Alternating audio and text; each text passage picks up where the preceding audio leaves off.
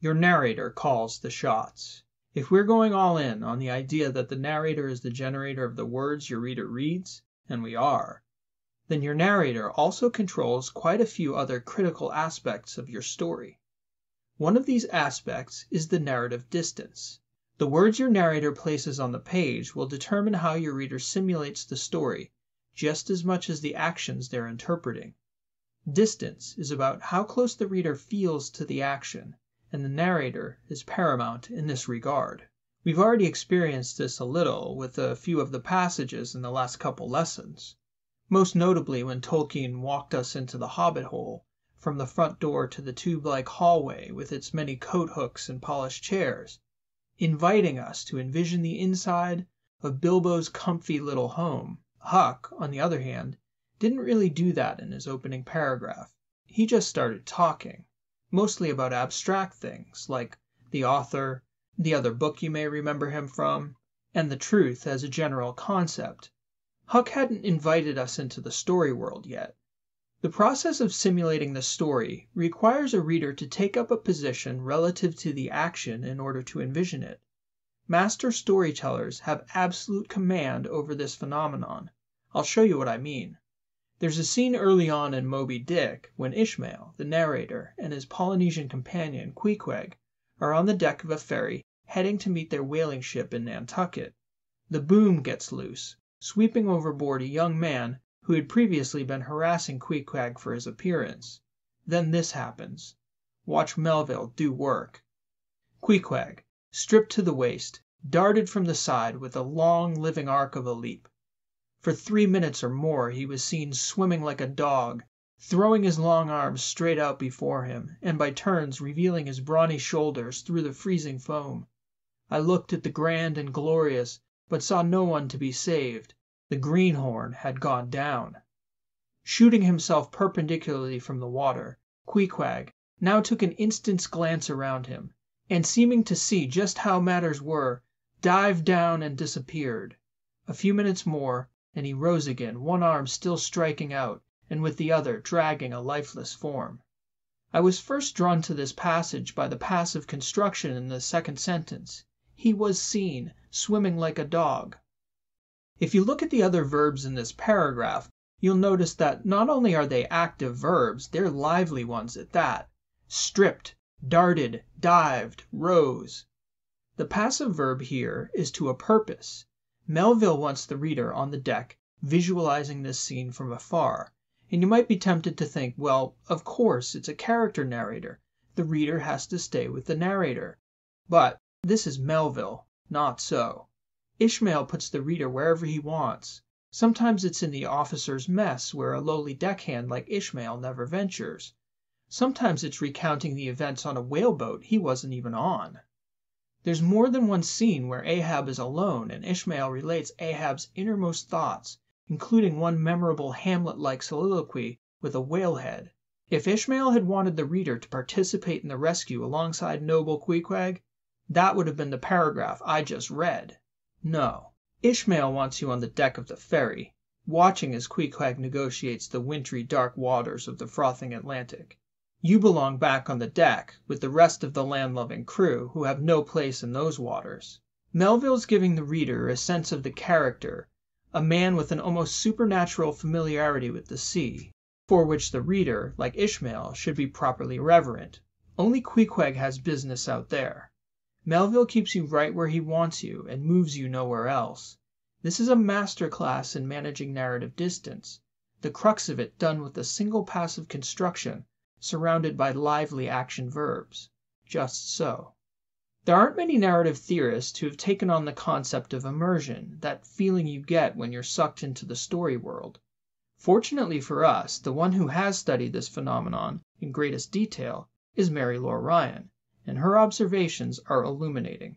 For Ryan, the key moment in this telepathy game we're playing is when the narrator moves the reader into the story world, a moment she calls recentering. She also offers a very useful metaphor for the phenomenon, contrasting what she calls telescope perspective with the perspective I'm going to update and call virtual reality perspective, when you put on the VR headset and go in.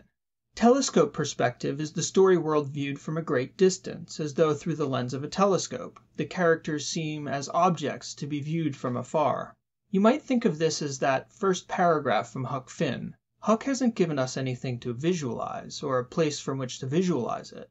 There's a voice in the distance and a few disconnected, disembodied ideas, but no recentering, not even a Huck yet, per se. 3 words could have changed that. Imagine a river. Boom, you're there. But Huck didn't do that. He kept you out at a distance. Let's look at a passage of pure telescope perspective and break it down. And who better to bring us some telescope perspective than the late great Carl Sagan, who might have stood amongst our finest full-time novelists if it hadn't been for that pesky day job unlocking the mysteries of the universe. This comes from the 2nd chapter of Contact, as Sagan's narrator is introducing the college-age version of the protagonist, Ellie Arroway. At a time when many of her contemporaries were moving towards shapeless clothing that minimized the distinction between the sexes, she aspired to an elegance and simplicity in dress and makeup that strained her limited budget. There were more effective ways to make political statements, she thought. She cultivated a few close friends and made a number of casual enemies who disliked her for her dress, for her political and religious views, or for the rigor with which she defended her opinions. Now, it's not that I pulled a passage from this chapter out of context to show the one bit of narration from this distance. Much of this chapter unfolds like this. It's certainly not Sagan's most poetic bit of prose, but, still, it's not bad writing by a long shot. This is merely working a different way, laying a foundation for a character that runs deep, and because of this groundwork, the reader understands Ellie more thoroughly as the story evolves. This passage treats Ellie a lot like an object viewed from a distance. The almost clinical way the narrator describes the character from this distance gives the reader a sense of the kind of cool, scientific mind Ellie makes her observations of the universe with. And this is critical to the story. Telescope narration for a story about an astronomer. How perfect. There aren't many direct visual cues in this passage. Perhaps one could visualize their own sense of an elegantly dressed college-age woman, but not much else. And we're not really there with Ellie, wherever she is over the course of the passage. The disembodied non-character narrator is far more prominent than Ellie is. And you might have noticed that, in contrast to that vivid scene with Queequeg, this passage unfolds over a much longer period. It's likely that years of Ellie's life are being described in this fragment of a paragraph. This is a clue that duration also plays a role in narrative distance. In order for a reader to easily recenter and take up a position inside the story world, place and time have to permit. So elements that are easily visualized, as well as a time frame close to the speed of life, are going to help ignite the process of recentering. If you want to stay out at a distance, as Sagan's narrator does here to good effect, you should follow the characteristics of the passage we noted: a non-character narrator, few visual cues to spatial or specific events, summary rather than scene, and little or no dialogue. Let's get a little closer now. This is the opening from a famous short story by Ursula K. Le Guin. With a clamor of bells that set the swallows soaring, the festival of summer came to the city of Omelas, bright towered by the sea. The rigging of the boats in the harbor sparkled with flags. In the streets between houses with red roofs and painted walls, between old moss-grown gardens and under avenues of trees, past great parks and public buildings, processions moved. Some were decorous, old people in long stiff robes of mauve and gray, grave master workmen, quiet, merry women carrying their babies and chatting as they walked. In other streets the music beat fast, a shimmering of gong and tambourine, and the people went dancing. The procession was a dance.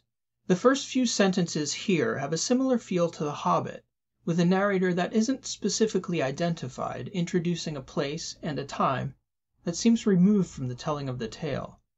It's a beautiful opening sentence that places that city of Omelas out there somewhere, and gives the reader a few cues to visualize, like soaring swallows, bright towers, and the sea. But there isn't specifically a place for the reader's consciousness to take up residence, especially as the paragraph progresses. The narrator continues to give nice visual cues: the boats in the harbor, the red-tiled roofs, the moss-covered gardens, but they come in such quick succession that the reader doesn't get a chance to stay grounded in a single place for very long. The narrator here doesn't really invite the reader onto the scene. It's almost like a montage of the town from the outsider's perspective. An image of boats, a flicker of trees, a lingering shot of the processions, and a dance in the streets. Is this telescope perspective? Maybe not purely, but I wouldn't say we've fully zoomed in yet either. The duration isn't clear, but it certainly isn't years like the Sagan excerpt. There's also quite a bit to visualize, though no specific cues to recenter the reader to a clear place in the story world.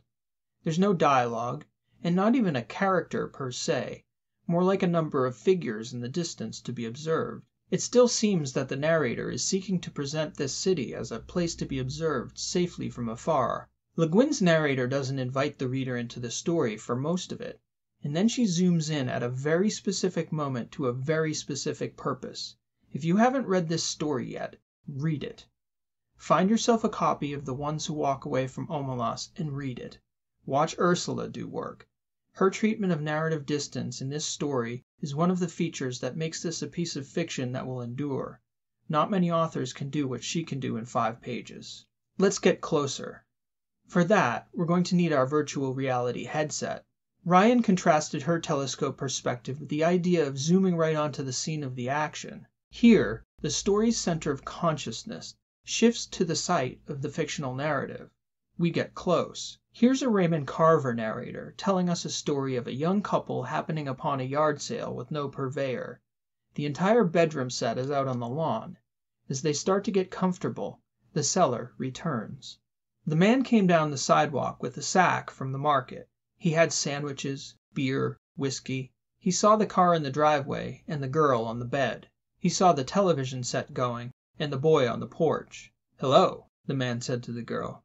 "You found the bed. That's good." "Hello," the girl said, and got up. "I was just trying it out." She patted the bed. "It's a pretty good bed."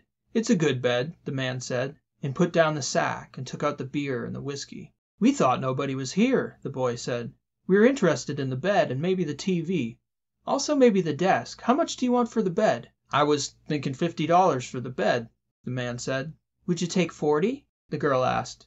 "I'll take 40, the man said. He took a glass out of the carton. He took the newspaper off the glass. He broke the seal on the whiskey. "How about the TV?" the boy said. 25. "Would you take 15?" the girl said. "15's okay. I could take 15, the man said. The girl looked at the boy. "You kids, you'll want a drink," the man said. "Glasses in that box. I'm going to sit down on the sofa." The man sat on the sofa, leaned back, and stared at the boy and the girl. Carver's language is never ornate.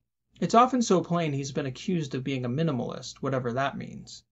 His narrator's cues are certainly enough to get us onto the scene, though. The man coming down the sidewalk gives the reader a place to start, followed quickly by, he saw the car in the driveway and the girl on the bed. If we were going to pinpoint a moment of recentering, this might be it, and the narrator stays centered in this perspective. He saw the television set going and the boy on the porch. So now the reader has a few cues to begin to put together the story world space.